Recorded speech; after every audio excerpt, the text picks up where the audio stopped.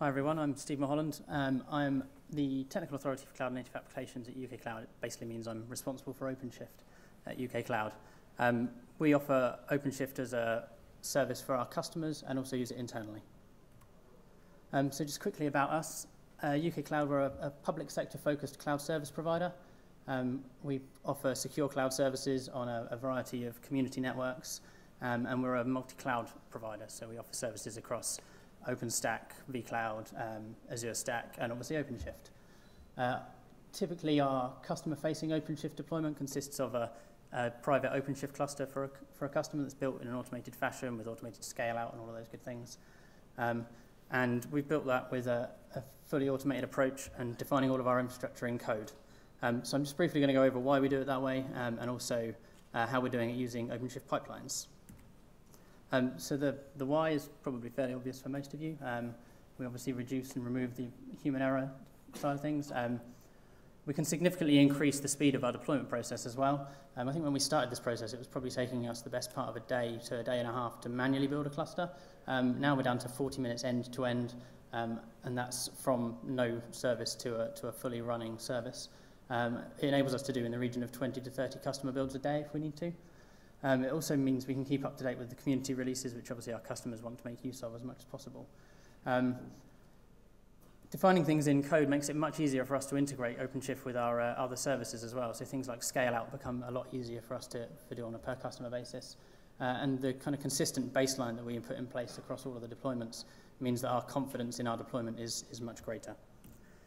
So now on to the how. So we're using OpenShift's integrated Jenkins pipelines to talk out to an OpenStack platform and to deploy OpenShift. So in effect, OpenShift is deploying and testing its own deployment code.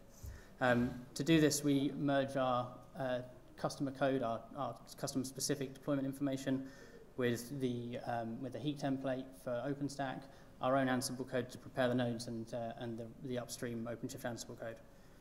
And then we run some tests to prove that the cluster is working as we'd expect. The initial deployment is pretty basic customer deployment.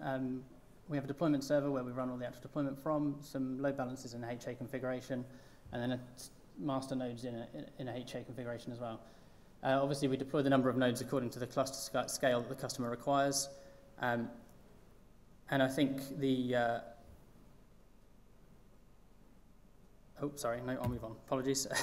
Okay, so moving on to the CI pipeline itself. So we use a pipeline to build our CI tooling as well. So our Jenkins slave that talks out to OpenShift and OpenStack is built inside OpenShift itself. We pull the upstream Jenkins slave image, we add our own tooling on top, we validate that, and then we push it to the internal repository for use in subsequent deployments. The next pipeline pulls that slave, takes the heat code we talked about for deploying the infrastructure and the Ansible code to deploy on top of that. We've kept those two separate because as a multi-cloud provider, we need to be able to deploy our platform on multiple different cloud platforms.